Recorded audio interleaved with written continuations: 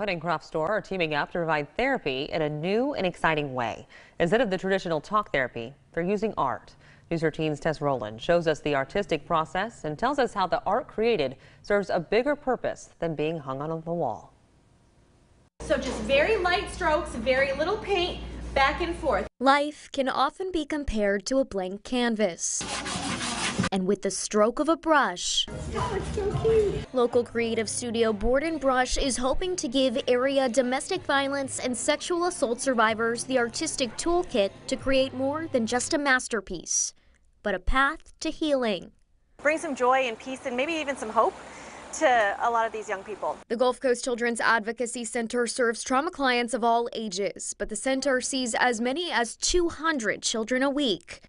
Volunteer coordinator Shannon Rodriguez says art therapy provides another outlet for survivors. It gets them outside of the traditional single therapy, and it gets them into a group setting to where they feel and get to see that they're not alone. The program has been in existence for 2 years, and it's been a lifeline for one domestic violence survivor and her children.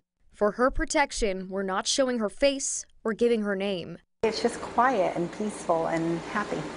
Everybody is kind, there's no judgment. For this survivor, her vision goes beyond an artistic one. She hopes to inspire others suffering to seek help.